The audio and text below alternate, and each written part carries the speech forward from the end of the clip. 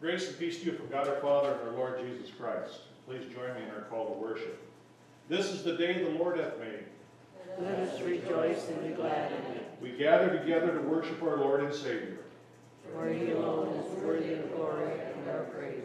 Good morning. Good morning. We had a nice little shower in the morning. I tell you, it's been dry, and every time it rains, I wake up, and if I start falling asleep during church, it's because I was up at 3 o'clock this morning listening to the rain. But it's nice to get a little bit of that. It's another beautiful day here. Let's look at the events going on in the life of our church.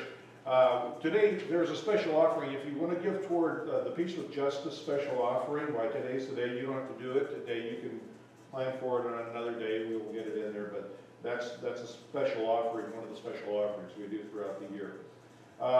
Ladies are at Roush's this month for breakfast on Saturdays at 8, and the guys are at the stadium. If you didn't get the email, if you didn't read the Facebook message, we had our board meeting last week, and during the board meeting, we determined that we were going to follow along with the guidelines that have been set forth by the CDC. And I know a lot of you that aren't wearing masks today probably heard our decision that we made face masks optional. We're recommending them for anyone who hasn't been vaccinated. They are perfectly acceptable if you want to err on the side of safety. We're still social distancing so that it is helpful for those who haven't had a vaccination or for those who may be health compromised. We still encourage people that are not feeling well or having some kind of concern in their health that maybe they should be watching this on Facebook or on our YouTube. But that's part of the whole transition we're going through as we're entering back into some sense of normalcy, including our worship time. The other big announcement is that we sold all the tomato plants. So we sold, by my best count, 199 tomato plants. And we made just short of $900 doing it. So the check's been sent to our Rural Haiti Development Group, and that money will be distributed to pastors who are working in Haiti and doing some wonderful work. And I tell you, I had a meeting the other night, a Zoom meeting with a couple of ladies who are from a church in Texas who are working with one of those churches, one of the missionaries in Haiti, and it's just it's starting to turn into a really wonderful mission that's going on down there with those 6 pastors. Thinking back 8 years ago when they were just starting out and just doing their training and getting ready, and one of them had just returned from Haiti a few weeks back and they were officially, officially ordained and officially appointed into their charges. Not that it changed anything they were doing, but it's a big step. It's a big, long process, and they've been doing some wonderful, wonderful work down there. And it's a place that needs more prayers and more help than we can imagine. So, anybody have any other announcements? Joys, concerns, things we'd like to share? Yeah. Yes. Janelle, we're having a CT scan this coming Friday. It's just a regular, like every 3 months, 6 months, whatever it might be, but just hoping that everything's still good. Pray that it's a regular turnout. Okay, thank you. Others? Well, if not, let's take a moment to enter into prayer. Lord God, we thank you for this day. We thank you for the soft rains that have fallen upon the fields, and we thank you for the warmth spreading across the grounds, and watching the seedlings coming up, watching flowers bloom, watching things grow. The beauty of your creation is on full display at this time of year. Lord, we lift up those who are dealing with difficult prognosis, dealing with challenges. We lift up Janine as she goes for her checkup, that things all come out well. We lift up those who are dealing with loss in their life, who are dealing with family members who have gone on. We lift up those who are still challenged by this pandemic and are dealing with a great difficulty. We lift up those who are still on the fence whether to be vaccinated. We lift up those who are not yet eligible, the children and some of the people with health concerns. We pray for their protection, and we pray for government officials to make decisions that are helpful to us and helpful to all. Lord, we ask your Spirit to be strong within us, so that we might feel your presence among us, that we might be in right relationship to worship you this day. And we ask all these things in Jesus' name. Amen. Let us continue worship with music.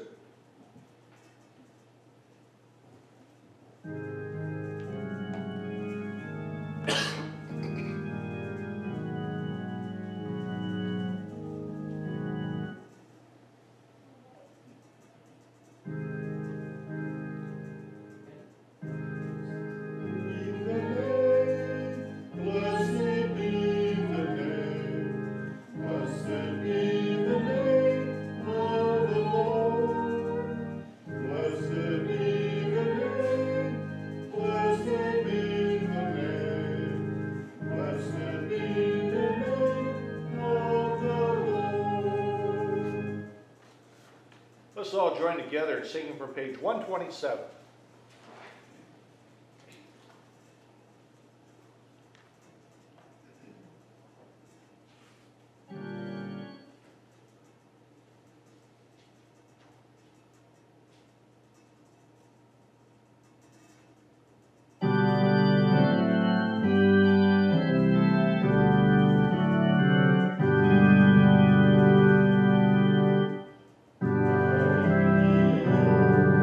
Amen.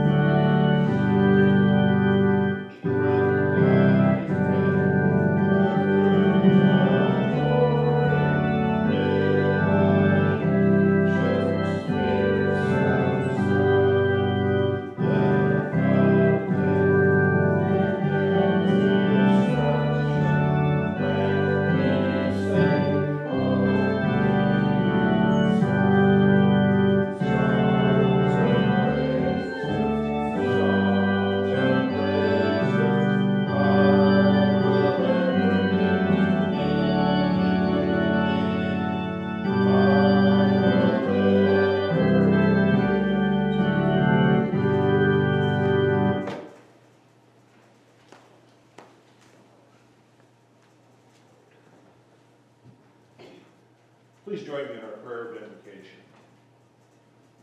The Lord be with you. And also with you. Let us pray. O God, you sent the Holy Spirit to enkindle the zeal of Christ's followers waiting in Jerusalem for his promised gift. Pour the same inspiration on your people here assembled and on the Church of Christ throughout the world. Revive the power of the gospel in our hearts, that it may be to us a sacred trust for the blessing of all creation. Enable your church to spread the good news of salvation, so that all nations may hear it in their own tongues and welcome it into their own lives. And may the kingdoms of the world become the kingdom of our Lord Jesus Christ. Amen. Let us continue in an attitude of prayer. Lord, open our hearts and minds by the power of your Holy Spirit, that as the Scriptures are read and your word is proclaimed, we may hear with joy what you say to us today. Amen. Our psalm reading this morning is Psalm 104. We're reading verses 24 through 34 and then 35b. And what 35b means is when we get to verse 35, we will skip the first part of the bold print on verse 35, and then I will read the light print, and then you will finish with the bold print on verse 35. But we'll skip the first half of verse 35. Beginning with verse 24. O Lord, how manifold are your works! In wisdom you have made them all. The earth is full of your creatures. Yonder is the sea, great and wide. Creeping things innumerable are there. Living things both small and great. There go the ships, and Leviathan, whom you formed to play in. These all look to you, to give them their food in due season. When you give to them, they gather it. When you open your hand, they are filled with good things. When you hide your face, they are dismayed. When you take away their breath, they die and return to their dust. When you send forth your Spirit, they are created. And you renew the face of the ground. May the glory of the Lord endure forever. May the Lord rejoice in his works. Who looks on the earth and determines, who touches the mountains and makes them. I will sing to the Lord as long as I live. I will sing praise to my God while I have being. May my meditation be pleasing to the Lord, in whom I rejoice. Bless the soul, O my soul. Praise the Lord. Please stand.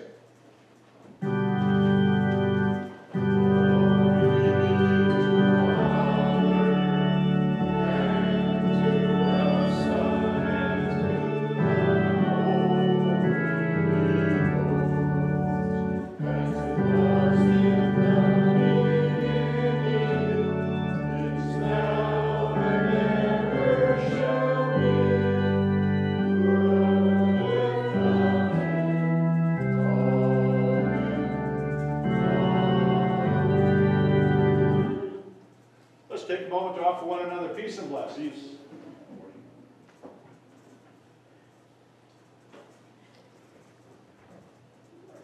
And we will join together in singing from page 372.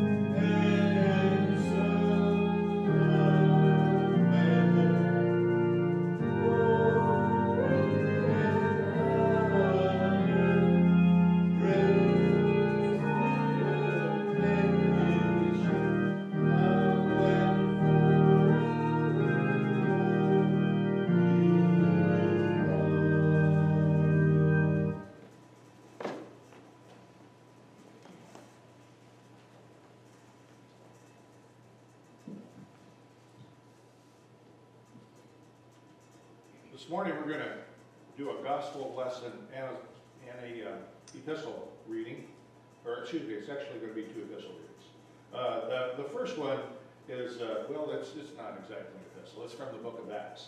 Acts is history. It's not a gospel. It's not an epistle. So it's somewhere in between. So this is the reading from the first 4 verses of the 2nd chapter of Acts. When the day of Pentecost had come, they were all together in one place, and suddenly from heaven there came a sound like a rush of a violent wind, and it filled the entire house where they were sitting. Divided tongues as of fire appeared among them, and a tongue rested on each of them. All of them were filled with the Holy Spirit, and began to speak in other languages. The Spirit gave them ability. And from the 8th chapter of Romans, verses 22 through 27. We know that the whole creation has been groaning in labor pains until now, and not only the creation, but we ourselves, who have the first fruits of the Spirit, groan inwardly while we wait for adoption, the redemption of our bodies. For in hope we are saved. Now hope that is seen is not hope, for who hopes for what is seen? But if we hope for what we do not see, we wait for it with patience.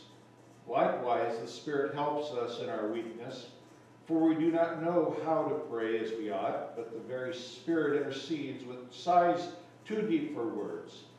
And God, who searches the heart, knows what is in the mind of the Spirit, because the Spirit intercedes for the saints according to the will of God. The Word of God for the people of God. Thanks be to God.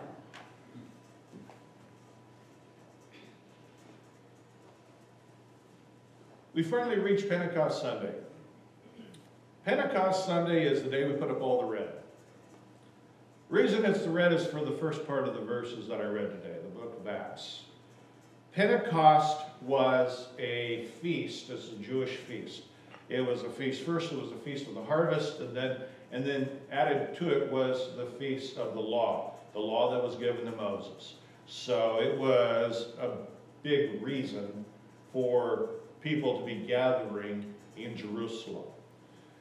Now, we are about 10 days removed from Pentecost. Pentecost would have been a feast that would have started 50 days after the day after Passover, which means Passover happened just before Easter, so it's not. And it's the period of time when the people from all over the world who had Jewish background, Jewish roots, would be traveling back to Jerusalem for the purpose of this celebration. And it also happened to be a period of time, approximately 10 days after the ascension of Jesus, after he had spent 40 days with the disciples. It is on this day that the disciples are all gathered together in that room, waiting for the Holy Spirit to come and move them. Now, Jesus has breathed the Holy Spirit into them. They have the Spirit within them, but it hasn't been given direction yet, so they don't know what to do with it. They are ready, they are empowered, they are emboldened, they're just waiting for instruction. And on this day, the Spirit entered into the room, and as I read, it filled them each with the ability to be able to speak, and speak in languages that they didn't know. Now, some people think this is just speaking in tongues. This is some kind of strange new ability. Some people have tried to duplicate it as speaking in tongues, where they do some kind of, I don't know. I've heard of churches and I've heard of religions that say if you don't have the gift of speaking in tongues, well, you're not really filled with the Spirit. And I'm really challenged by that, because these people who were filled with the Spirit to be able to speak as of this new ability through the Spirit, they were speaking in other languages. They weren't just talking. They were talking so that others could hear them and understand them. Who were the ones that heard them? Well, let's see. There were Parthians and Medes and Elamites and residents of Mesopotamia and Judea and Cappadocia and Pontus and Asia and Phrygia and Pamphylia and Egypt and parts of Libya belonging to Cyrene, and visitors from Rome, both Jews and proselytes. That's a lot of different people, speaking a lot of different languages. And all of a sudden, all these people could understand what these disciples were saying. These Galileans who spoke one language, maybe they knew a little Greek too, but they basically spoke in one language. All of a sudden, they could speak all these other languages, and all these other people from these other places can hear them, and they can understand them, and they know what they are saying. And they are speaking to them of Jesus Christ. They are speaking of them the good news. They are sharing this wonderful, wonderful gospel that they have witnessed and are able to speak it in ways and places that they've never been able to do before. And so this is the beginning. This is the birth of the church. This is where it starts. And the people, some of them say, well, what's going on? These guys are all speaking the strange languages. They must be drunk. And Peter's the one who gets up and says, it's only 9 o'clock in the morning. And evidently it wasn't popular then at the time to be drinking before 9 o'clock, because Peter says, they aren't drunk. It's too early in the day for them to be drunk. They are doing what God has led them to do, what Christ told them that they would do, and what the Spirit has empowered them to do. And they are sharing the Word of God. And Peter goes on to give his speech to the people who can understand the language he's speaking. And suddenly, there are people coming to believe in Christ that had not before. Now, I mentioned a laundry list of all the people, different languages that be able to heard of. Some of them, they said, were Romans, both Jews and proselytes. Well, we know what Jews were. What are the proselytes? Well, proselytes are people who are converted from one religion to another, or one belief system to another. I'm led to believe, because of the way they said it, he's talking about Jews and proselytes who had come from Rome. And that's where we get to our next reading in the 8th chapter of the letter of Paul to the Romans. Because on this day of Pentecost, we are literally 50 days after Jesus has been crucified and resurrected from the grave. And we're 10 days after Jesus has ascended into heaven.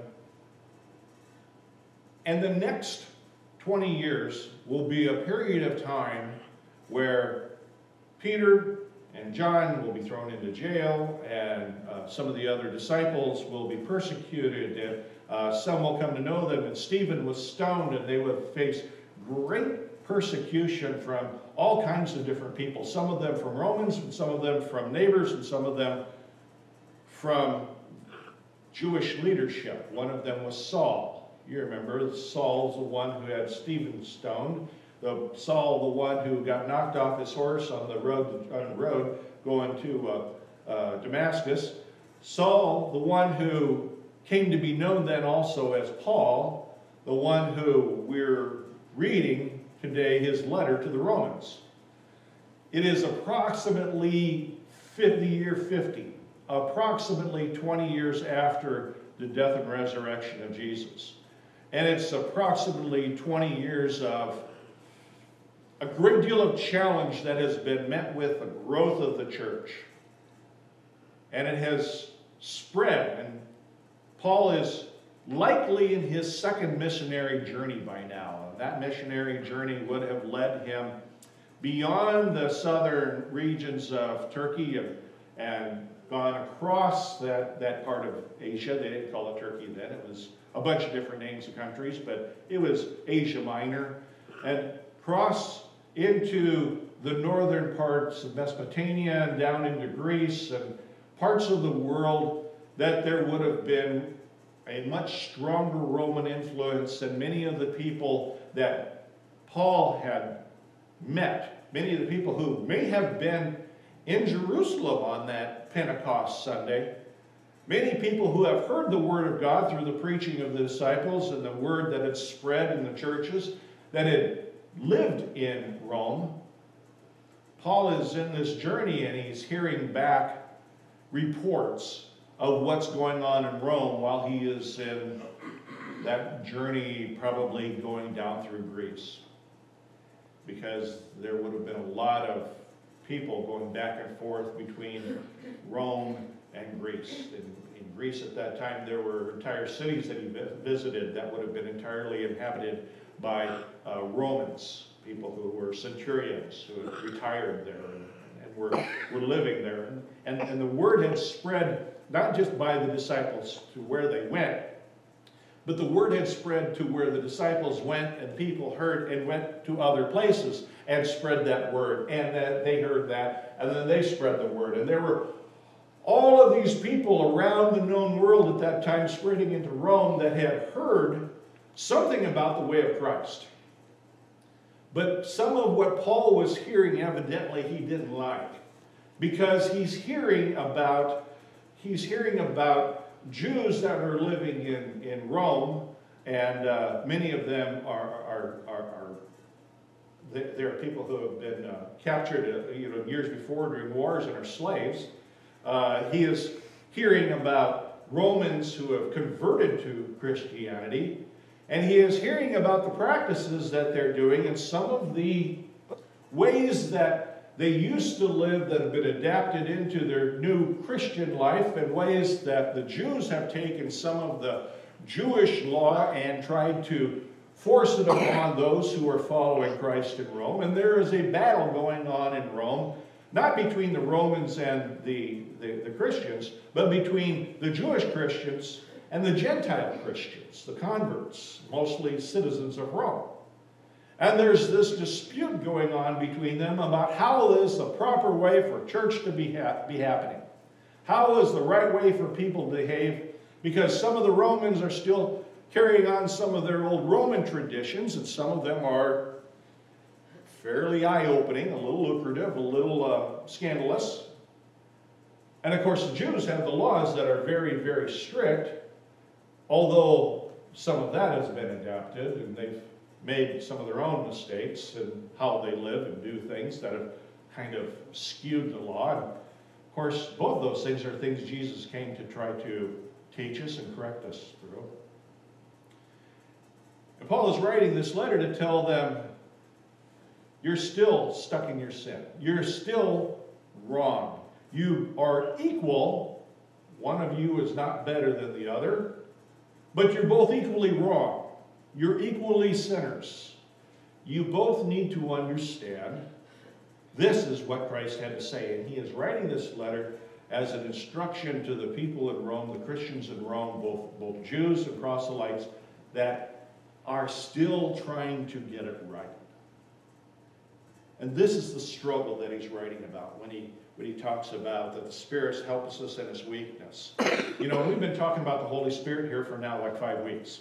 We started out, right after Easter, we started out talking about how God was in the Old Testament through wisdom. We didn't call him Father because we didn't have Jesus as a reference point to think about. And we talked about how Jesus was in the Old Testament through the Word, through what was spoken, because John tells us that in the beginning was the Word was with God, the Word was God, and that was Jesus at the outset. But we've been talking a long time about the work of the Spirit. We talked about how it did so many things and breathed life into the dead and into those who were lifeless. It moved across the waters. It's done so many things. And today we're talking about how the Spirit is working, this Spirit that came and filled the disciples at Pentecost and led them to be able to speak, and how it is done doing things through these disciples, things that they never dreamed they could do. And the Word of God, the understanding of who Christ is spreading throughout the land. But it's not without trouble. And Paul is talking about these labor pains, these labor pains that are the birthing of the church, this beginning, this challenge, this patience that they have to have until Christ comes, until they meet that end time. They're looking forward to the day when Christ returns. We still are. But he's recognizing the challenges that they're going through. This also happens to be Heritage Sunday too. We got a lot of different things we add on to this. Heritage Sunday pauses us for a moment in our reading from Romans to look at the challenges that they went through and how they dealt with them. Because, you know, we read during time before, during Lent, we read about in 1 Peter how Peter was writing to the churches that he had started in northern Asia Minor, and all the challenges that they were facing among the neighbors that they were living with, the people who were Greek-speaking, the people who had Greek backgrounds and different ways, and the ones who were led by Romans, and the different ways that Nero had forced them into all kinds of problems. And you know, the same Roman authorities are causing problems in Rome at this time because they kicked out, you know, most of the Jewish Christians out of Rome by this time. They've expelled them because of the fighting that's going on within the church, within Christ's churches. They've stepped in and said, enough. All the Roman citizen Christians can say, but all the Jewish Christians have to leave. Paul wrote letters to his churches later, too, through the challenges that they were facing.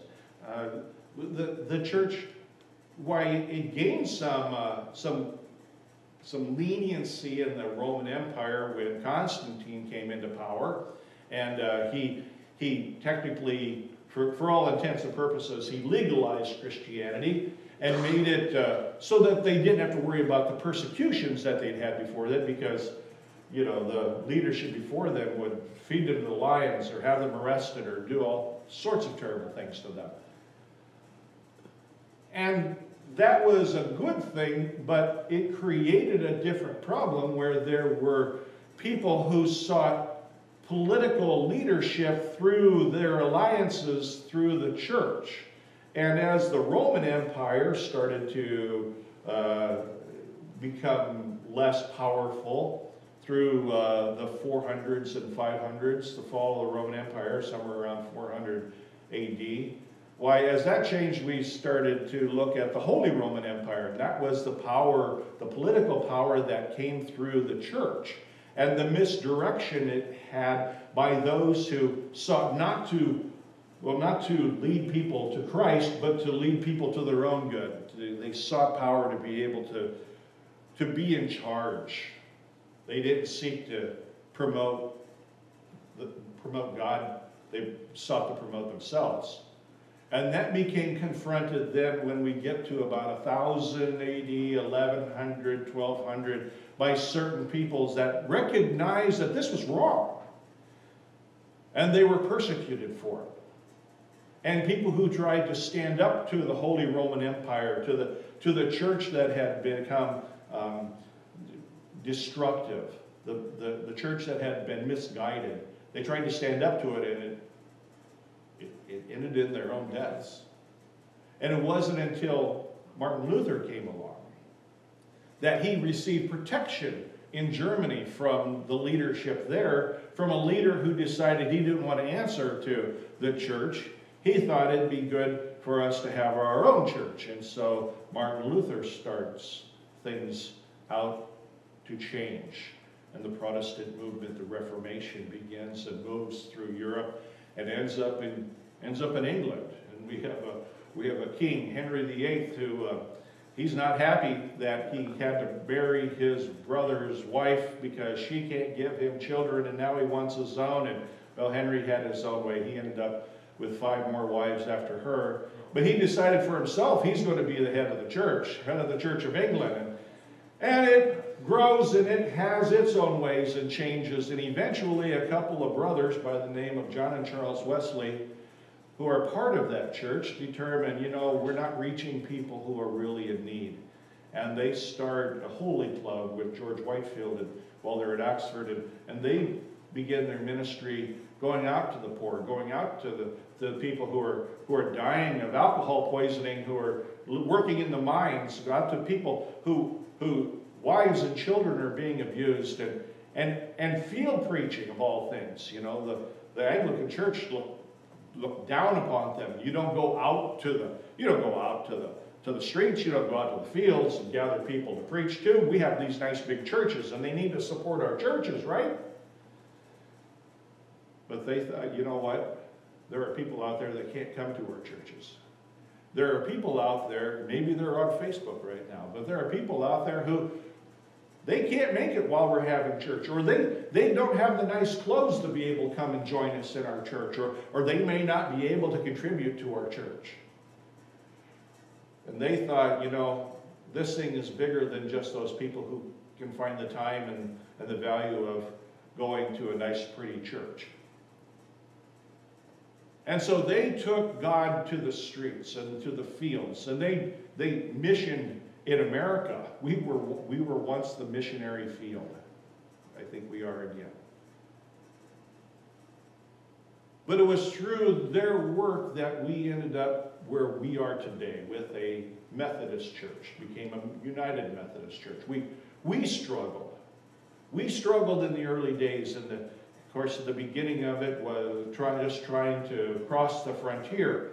And then the challenges that came along with taking sides during slavery, and the church split over it. And there was a Methodist Episcopal Church South that was supporting slavery, and the Methodist Episcopal Church was against it. And so we went through 1800s dealing with that. And the 1900s came, and we dealt with all kinds of challenges that had to do with women's suffrage, and with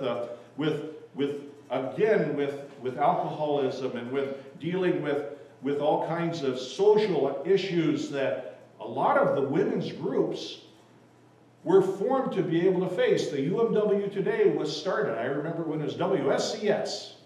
And WSCS was, I don't remember all of the words, but it was a way for the church to reach out and help people. Salvation Army came as an outgrowth from the Methodist Church. And then we get into the 2000s, and while we've gone through all the social issues, now we're dealing with human sexuality and trying to show the love of God to people of different persuasions, regardless of who they feel they are, or what color they are, or what sex they are, or what different ways they may dress, or pierce, or look. It is in these challenges that we continue to have the pains. And how did they deal with them, and how do we deal with them today? The Spirit helps us in our weakness, for we do not know how to pray as we ought. But that very Spirit intercedes with sighs too deep for words. And God, who searches the heart, knows what is in the mind of the Spirit, because the Spirit intercedes for the saints according to the will of God. The same Spirit that entered into those disciples on Pentecost, who Paul writes about in helping the Romans work through their challenges, is still available to us today.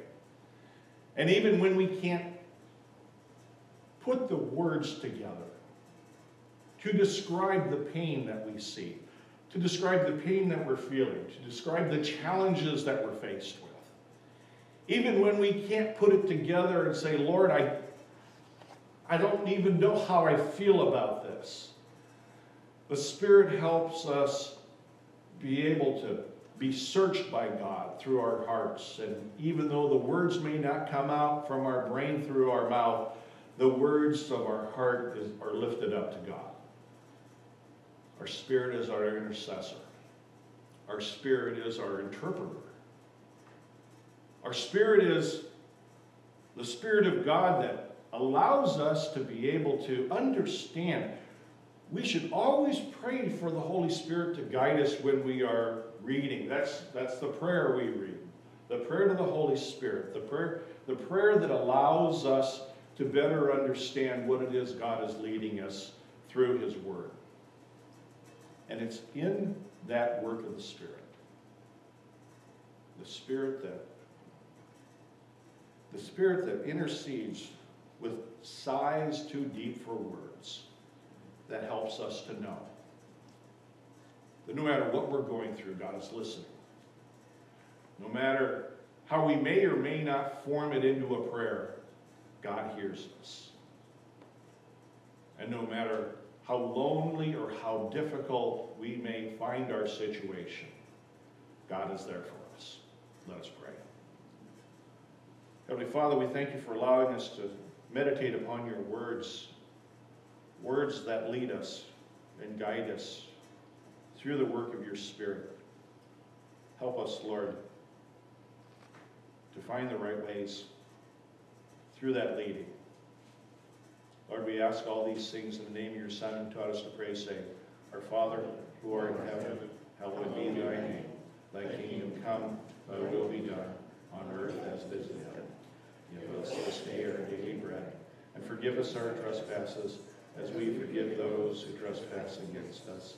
And lead us not into temptation, but deliver us from evil. For thine is the kingdom, the power, and the glory forever. Amen.